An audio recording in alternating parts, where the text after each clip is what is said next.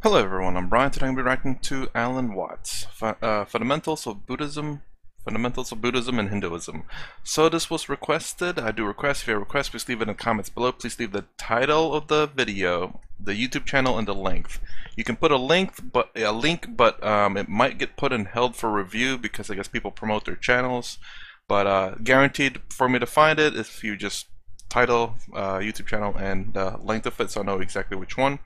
So anyways, I guess I was kind of requesting a lot of Buddhism, not necessarily requesting a lot, but that's the thing that so far I want to kind of learn because it seems to be a little bit more along the lines of what I, well, for one, started with in terms of Eastern philosophy or Hinduism, and the fact that it kind of had an impact on me whenever I took world religion class.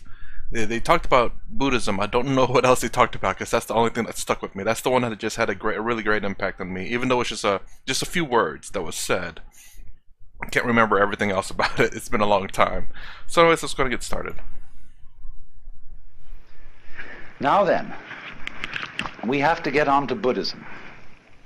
And in order to introduce Buddhism, it's necessary to remember the whole background of the world view of India. In other words, what we're going to study first of all to understand Buddhism is Indian cosmology, just as you would have to study the cosmology of the Ptolemaic view of the world in order to understand Dante and in order to understand lots of things about medieval Christianity. So the cosmology of the Hindus, their view of the universe, has come right into Japanese life through Buddhism, but it antedates Buddhism. Buddhism simply adopted it as a matter of course, just as now if you invented a new religion, you would probably adopt the cosmology of modern astronomy. Well, now, how does the Hindu see the world? You know, there are really three great views of the world that human beings have had. And they go, one is the Western view of the world, which looks upon the world as a construct, an artifact, by analogy with ceramics and carpentry. Then there is the Hindu view of the world, which is dramatic. Everything's an illusion? Looks on it as a play. And then the Chinese view, which is organic and looks upon the world as an organism, a body. But the Hindu view sees it as a drama. And it's simply this: there is what there is, and always was and always will be, which is called the self. That in Sanskrit is Atman, A-T-M-A-N. And the Atman is also called Brahman. Brahman, from the root bri, to grow, to expand, to swell, is actually related to our word breath.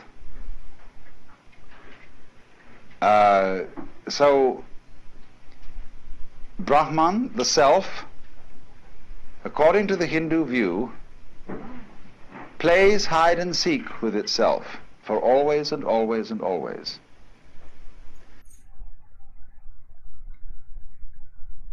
The way he worded that, plays hide and seek with itself, that could be confusion to a Westerner. It was a little bit confusing at first for me, and then I understood what he meant. Because it is the idea that who we are in terms of Hinduism, and as far as I understand it, who we are, our true selves, it's not this body, it's not the mind, it's the, I can't remember now, like consciousness. I can't remember if that's the who we are in terms of Hinduism, but ultimately the Atman is who we truly are, this big consciousness, and we're all just fragments of this consciousness. We think that we are individuals, but in reality everything that we are is a figment of this consciousness. Who we truly are is this massive consciousness. Well, I mean, that's about it. I'm about to repeat myself there, but yes, who we truly are is this one consciousness. All of us that are individuals, who we think that are individuals, and as a matter of fact, is this one consciousness. We just think we're separate from it, but in reality, we're all the same.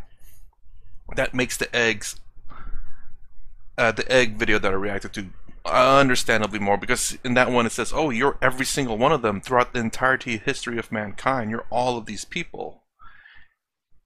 Which I think I understood a little bit of it. It was a bit odd. It's like, how is that possible? But I think I understood a little bit. But now I understand more of it as, again, I watch more wisdom videos, as I call it. How far out, how lost can you get? So here, each one of us, according to the Hindu idea, is the Godhead on purpose getting lost for the fun of it. And how terrible it can get at times. But won't it be nice when you wake up? That's sort of the basic idea. And I found it's an idea that any child can understand. It has great simplicity and great elegance. Ooh, hold on, let me go back. And plus, I forgot to explain. And saying hide and seek as though it is literally hiding from us, and it's not the same as us. So a Westerner might think it's this other separate object from us that's showing itself, but we don't realize it, and it's not us, but something else. The duality.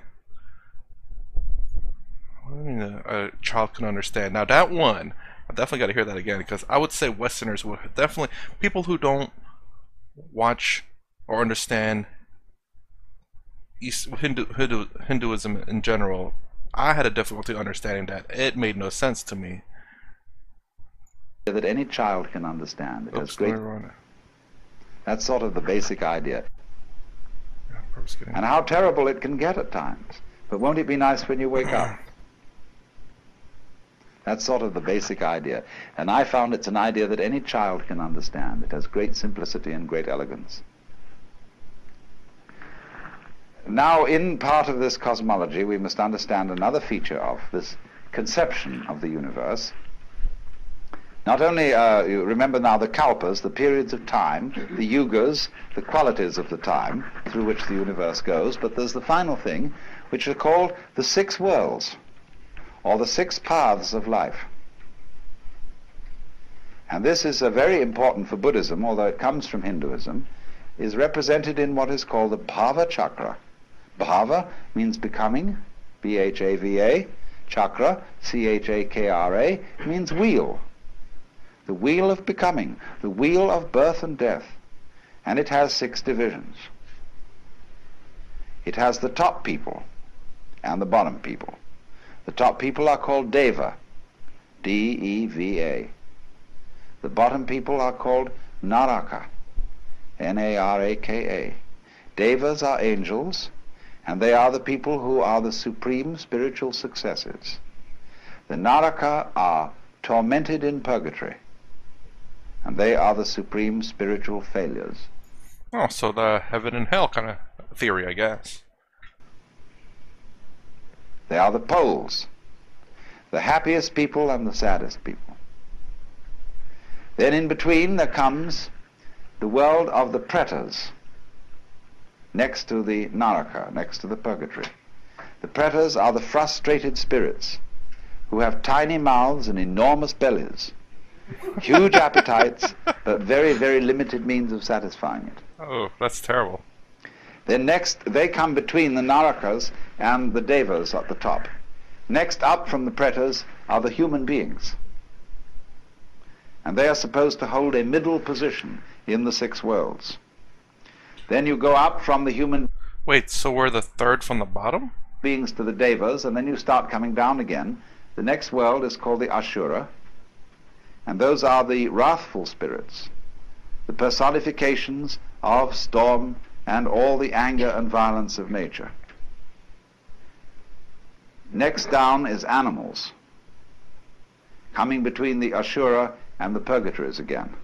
Oh crap! I'm lost. I'm sorry. I'm gonna rewind that because he started at the very top, the angels, then the bottom, the tormented, and then I thought he went up from there, then up there, but it didn't sound like he did that. Because then the animals would be above us. Okay.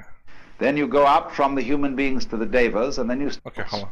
supposed to hold a middle position. Dang it. Then next, they come between the Narakas and the Devas at the top. Next up from the pretas are the human beings.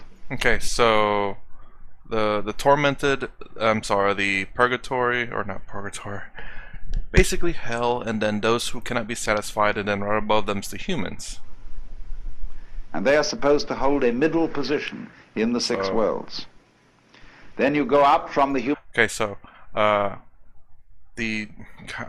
I'm terrible with the names, but I understand the concept. So the one that's in constant torment, the one with the small mouths and big stomachs, then above them is the humans, as far as I can tell. Now we're going above the humans, going up one level. Human beings to the devas, and then you start coming down again.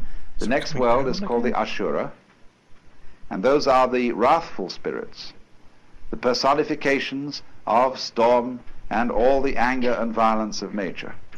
So you go up, then you go back down?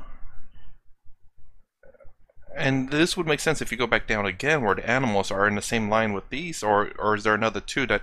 Sorry, if it goes like that, or this is the tormentor, this is the little mouse and big stomach, this is the human, yeah, this is the human, these are the one above the humans, I can't remember, then these two that he's talking about, the animals, and then the one above the humans. That would make 6 worlds. Next down is animals, coming between the Ashura and the purgatories again. Now all these needn't be taken literally. They are different modalities of the human mind. We are in the Naraka world when we are frustrated and in torment. When we are merely chronically frustrated, we are in the Preta world. When we are in a state of equanimity, even-mindedness, we are in the human world. When we are deliriously happy, we are in the Deva world. When we are furious, we are in the Ashura world. And when we are dumb, we are in the animal world. So these are all modalities. Dumb. And it would be said now, this is terribly important to understand Buddhism. Because the better you get, the more you go up to the Deva world. The worse you get, the more you go down to the Naraka world. But everything that goes up has to come down. So you can't improve yourself indefinitely. If you improve yourself beyond a certain limit, you simply start to get worse. Like when you make a knife too sharp, it begins to wear away. I didn't hear that. So the Buddhahood, or liberation, enlightenment, is on no place on the wheel. Unless it might be the center. By ascending, by becoming better, you tie yourself to the wheel by gold chains. By retrogressing and becoming worse, you tie yourself to the wheel with iron chains. But the Buddha is one who gets rid of the chains altogether. Yeah, okay. And so this will explain why Buddhism, unlike Judaism and unlike Christianity, is not very, very frantically concerned with being good. It is concerned with being wise. It is concerned with being compassionate. It is a little different from being good. With having tremendous sympathy and understanding and respect for all the ignorant people who don't know that they're it, but who are playing the very far-out game of being you and I. And so this is why every Hindu greets his brother not by shaking hands, but by putting his hands together and bowing. This is why the Japanese bow to each other, basically. This is why Buddhist rituals are full of the bowing gesture, because you are honoring the self, playing the roles of all the people around you, and all the more honor is due when the self has forgotten what it's doing. That little whatever facial thing I did, it was a realization of the bowing of the self, and the fact that when this is bowing of the self, when you're bowing to someone else, you're bowing to yourself, because, well, we're all in Atman or Brahman, and is therefore in a very far out situation. Now, that is the basic Hindu view of the world. That's the cosmology which goes along with Buddhism. Oh, wow, okay. Whew. Yeah, there's no way to explain Hinduism in such a short time. You definitely have to watch multiple videos to understand it, absolutely. A lot of the things he said, if I didn't know, if I didn't watch all these other wisdom videos, I would not understand what he's saying as a Westerner. Whenever I watch videos, I try to think of what I knew prior to whatever I know now at a certain point and what I know now. So for example, when I watch wisdom videos, I try to think of a time where I didn't watch any wisdom videos prior to my wisdom videos watching. I'd remember what my mindset was at that point and then react to the video in that sense. And then at the same time, the current mindset that I have, the knowledge that I've obtained, and react to the video at the same time. That's the reason why I try to view everything in as many different ways as I can possible. So wisdom videos, so my knowledge prior to the wisdom videos and my knowledge after watching all the wisdom videos that I've obtained. And I have those two mindsets. Those are only 2 points so far. There's no one in between, because there's just either you know it all or everything that you've known or that you haven't known prior to the videos. But yeah. So Alan Watts, I've never heard of this person. The fundamentals of Buddhism and Hinduism. I'm trying to think. Did he do a good job in that? I mean, it's really hard to. I'm assuming even to do the fundamentals of Buddhism or Hinduism in 8 minutes. But I understood what he said. I think it is going to be very difficult for Westerners or anyone who didn't study Hinduism. If this is their first video, I don't know if it'd be a very good one. But it would be one that would have to watch.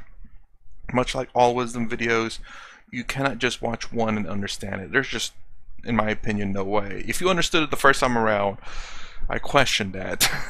But anyways, that's my reaction to Alan Watts' Fundamentals of Buddhism and Hinduism. If you like my content, please consider subscribing. Thumbs up, thumbs down below. Thanks for watching. I'll see you in the next vid.